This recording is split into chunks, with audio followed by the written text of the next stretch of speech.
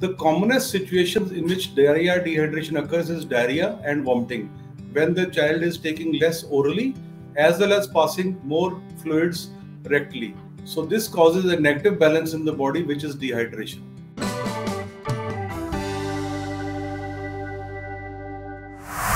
The oral rehydration solution is one of the biggest discoveries of the last century.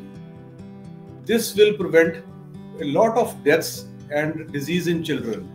We should start giving oral rehydration solution whenever the child passes his first loose motion or starts vomiting. Even in a sick child, we should keep on giving him ORS or oral rehydration solution so that he remains well. That is why it is called the Jeevan Rakshak Ghol. It will prevent dehydration irrespective of the age of the person.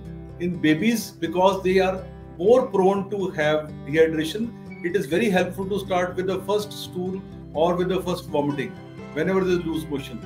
But at the same time, I would add that it holds true for adults also.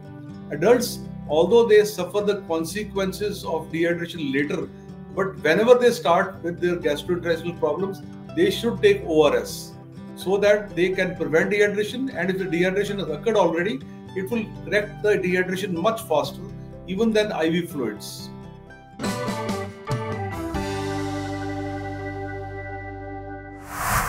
In diarrhea, which is caused dehydration, or in the initial stage of diarrhea, ORS is a much better form to correct the dehydration and prevent it.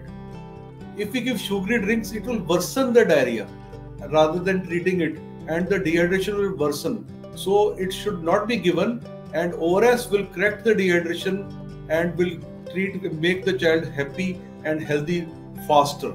So that is why we always prefer to give ORS and not sugary drinks or juices for that matter.